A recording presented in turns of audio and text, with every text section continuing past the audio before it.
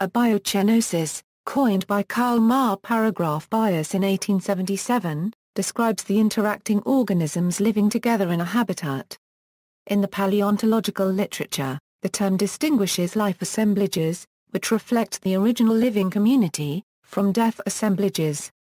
Of course, no palaeontological assemblage will ever completely represent the original biological community.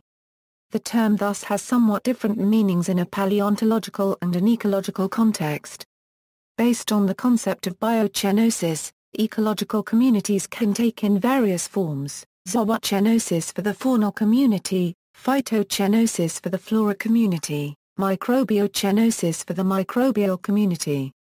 The geographical extent of a biocenosis is limited by the requirement of a more or less uniform species composition. Ecosystems. An ecosystem, originally defined by Tansley, is a biotic community along with its physical environment. In ecological studies, biocenosis is the emphasis on relationships between species in an area. These relationships are an additional consideration to the interaction of each species with the physical environment. Biotic communities. Biotic communities vary in size, and larger ones may contain smaller ones.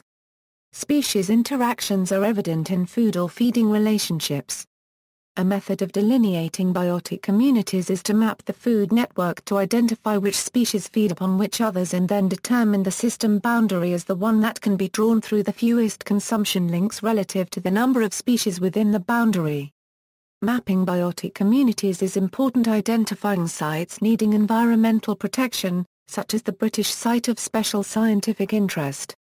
The Australian Department of the Environment and Heritage maintains a register of threatened species and threatened ecological communities under the Environment Protection and Biodiversity Conservation Act 1999.